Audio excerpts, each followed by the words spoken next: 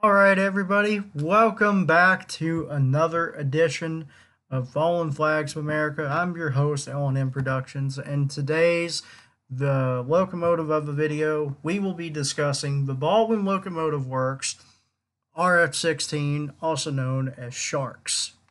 So these locomotives were primarily found on three railroads: the Pennsylvania Railroad, the New York Central Railroad, and the Baltimore and Ohio Railroad.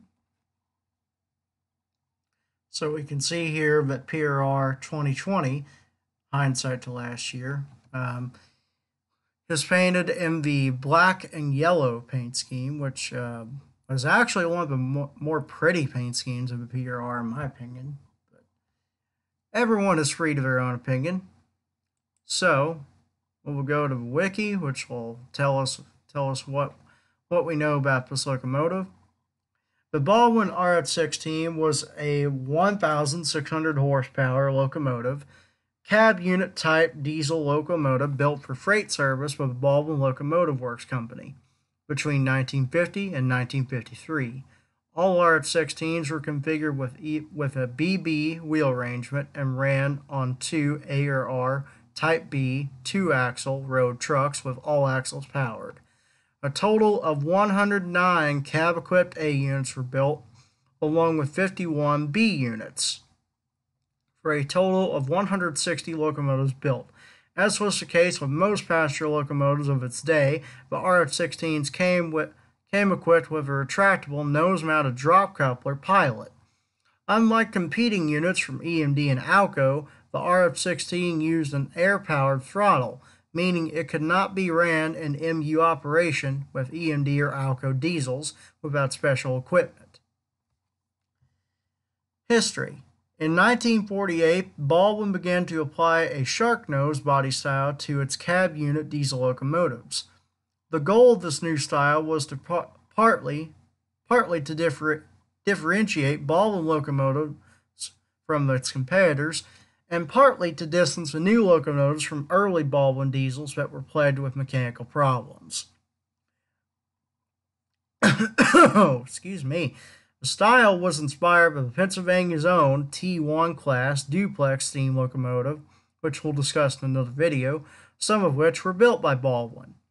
The first locomotives to receive the new styling were the Baldwin DR6, the 6420s, when the RF-16, essentially a debugged Baldwin DR4415 diesel freight locomotive with a new prime mover, was introduced in 1950, it was given the new Sharknose styling.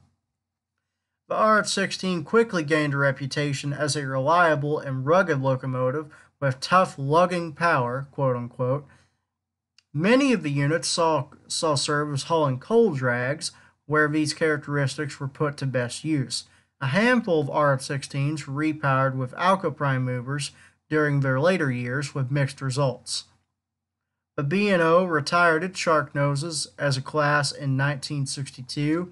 In 1966, the Pennsylvania Railroad, the largest single order of RF-16s, ceased use of the distinctive locomotives.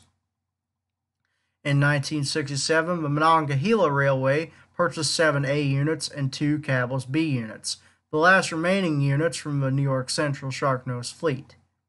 By 1971, all but 2 of the units, numbers 1205 and 1216, had been sold for scrap. The final pair were to be scrapped in 1974, but were saved when the Delaware and Hudson Railroad purchased both units from the scrap dealer in exchange for an equal value of scrap steel. They were used in freight and passenger excursion service on the D&H until late 1978, when they were purchased by the Illinois-based Castriolet Corporation. The pair were leased for use on the Michigan Northern Railway in 1979. Both units suffered mechanical damage and have reportedly been stored since 1981 in the Ipsichanaba and Lake Superior Railroad. Sorry if I didn't pronounce that right. Inside a warehouse that is inaccessible to the public. The 2 units have been photographed outside of the building as of late 2012. On January 10th, 2020, Trains Magazine reported that the 2 surviving units will be going to a museum for preservation. There is no further news on this. So, we know that they were built by the Baldwin Lima Hamilton Company, which really, for all intents and purposes, is Baldwin Locomotive Works. They were a diesel-electric engine. The model was an RF-16, even though they go by other names. There was 160 of them built. They were built between November 1950 to May of 53. We don't need to worry about this stuff. So the minimum curve radius was 30 degrees, wheel diameter 42 inches, four axle trucks or four-wheel. Wheelbase was 9 inches by 10 inches. Length was 54 feet by 4 inches. Width was 10 inches. Height was 15 inches. Locomotive weight weighs in an impressive 266,000 pounds. Sandbox capacity was 20 cubic feet. It used a Baldwin 608A prime mover, but later could be found with Alco prime movers. RPM range was 625 maximum. It used a 4-stroke diesel. It was a turbocharger aspirated engine. Displacement was 15,832 cubic inches. Generator is a DC. Traction motors are DC. It used an inline 8 engine, or a straight 8.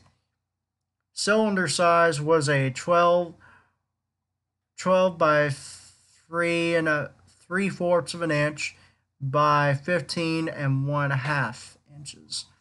Transmission is an electric. Locomotive brake is straight air. Train brakes are air. Maximum speed was an impressive 65 miles per hour. Power output 1,600. Tractive effort was an impressive 48,600 pounds. So these locomotives there were 19 A units and 12 B units that went to the Baltimore and Ohio Railroad. 18 and 8 A units that went to the New York Central. 18 A units and 8 B units. The Pennsylvania Railroad, which was the largest order out of the 3, ordered 72 A units and 31 B units. These locomotives would later see service on both the Delaware and Hudson and Monongahela railways.